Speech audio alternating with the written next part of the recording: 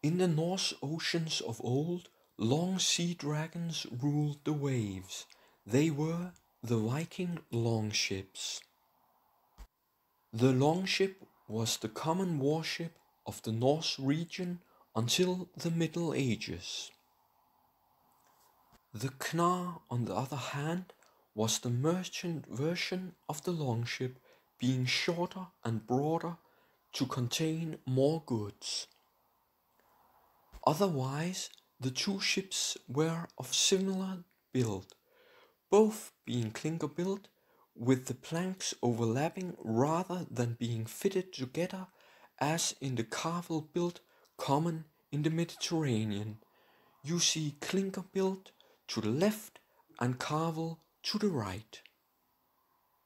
The advantage of the clinker build is that the planks can be thinner, reducing the weight and making it easier to drag over land.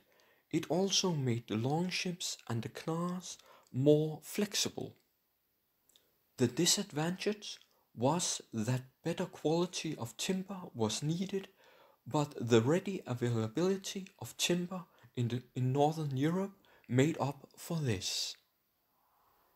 Clinker build also made the ships more narrow, which was great for speed, but meant that less cargo could be carried. The lightness of the ships also meant that they could go into very shallow waters and be dragged between rivers. This was great for Northern Europe, where the water was shallow at the coast outside the Scandinavian peninsula. Also, the many rivers into the European continent could be sailed and the ship dragged between rivers in a world without roads. This is an important ability. Both the longship and the Knar were equipped with a single mast and had a square rig with a sail made of wool. The sail was the main means of propulsion for the merchant Knar, while the longship used the sail secondary, with the oarsmen being the main propulsion. This is very much like the galleys of the Mediterranean, where the military triremes were also rowed. As I mentioned in my video, how was the ancient Greek trireme constructed? The longship was manned by a chieftain and his men and was a military grouping.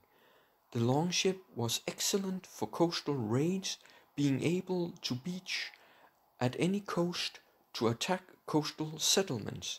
This is what the Vikings are known for. In other situations, it was the shorter and broader Knar that was used. The narrowness of the longship meant that it could be rowed very fast, fast in, fast out. The Knar was not as fast, but could transport more. It was the Knar that was used for trade, colonization, and exploration. Iceland, Greenland, and North America was discovered aboard the Knar. Both ships narrowed at both bow and stern, making both ends the same, unlike later caravel type ships. Unlike the trireme or galleys of the Mediterranean, the longships did not have a ram. They were not made for sea battle. The steering was done with an oar at the stern when using sail, and by coordinating the oarsmen when rowing. The hull of the ship was waterproofed with the use of tar, giving the ships their black surface. The tar was made from wood, like the ships themselves, through the process of making charcoal. The longship and Knar only had limited maneuverability in the wind and often had to wait for the wind to be in the right direction. The ships could easily beach, however, so they did not need to reach their goal too precisely, and because they could sail in extremely shallow waters, they could simply be dragged the last leg of the journey.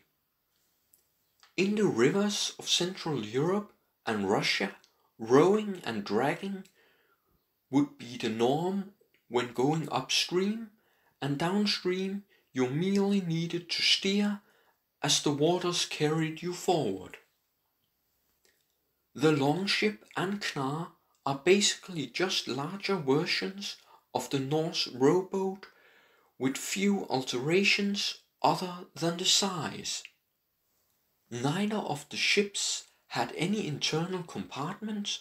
They were open hulls with no protection other than raising some sailcloth like a tent overhead. This cloth was, like the sail, made of wool. Unlike the Mediterranean trireme, the longships never had more than a single row of oarsmen, but despite it being a simple ship type, it managed to explore the North Atlantic. It also reached deep into the Mediterranean, and even more impressive, sailed deep inland into the core of Eurasia. This single ship type could thus sail both the deep oceans and the continent's interior. What finally brought these ships out of service was their limited ability to carry cargo, and they would be replaced by the cock, which had much larger cargo capacity but could not reach as far as its predecessors.